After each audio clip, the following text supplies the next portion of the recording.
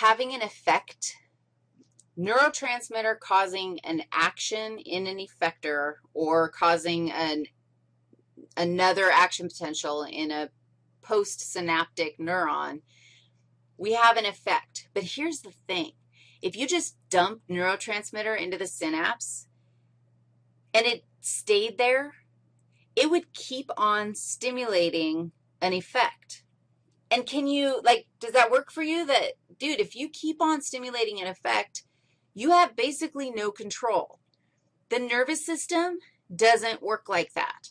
So as quickly as an action potential can travel down a neuron and dump neurotransmitter into the synapse, it removes the neurotransmitter just as fast. That way, if I want to send the message again, I'm going to send another action potential and dump more neurotransmitter. I'm not going to end up with, like, I'm going to send this really precise, specific message, go, and then end up with this kind of oozy, like, who knows how long it's going to last, how long is the neurotransmitter going to hang out in that synapse, maybe till it just diffuses away, see you later, it might take a while. I'm going to send the message and then clean up immediately after so I can send another message. It allows for more precise control.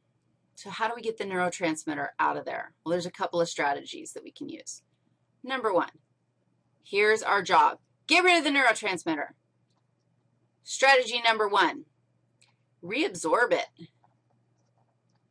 into the presynaptic neuron.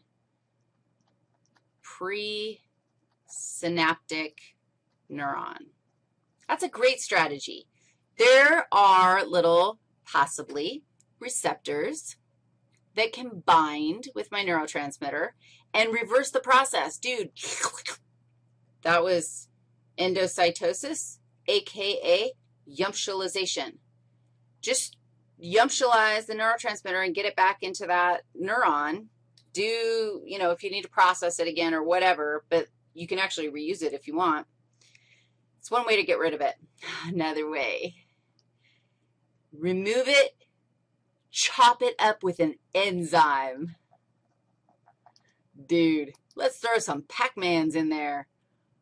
Here comes Pac-Man, wah, wah.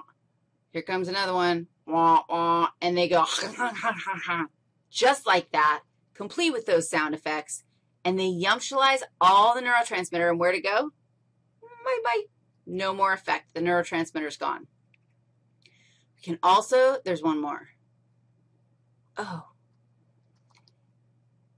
The glial cells can actually clean up. The astrocytes, the microglia, they can actually come along and help remove neurotransmitter from the synapse. That's one of the reasons why, you know, we say the neuron, the star of the show. But glial cells, whoa, there's 90% of all of your neural tissue is made up of glial cells. They're probably pretty important. And the act of removing neurotransmitter, that's a really important job. So now we're going to take a closer look at some specific neurotransmitters that we're going to see throughout the rest of the course, acting in specific scenarios. So let's start out by looking at acetylcholine.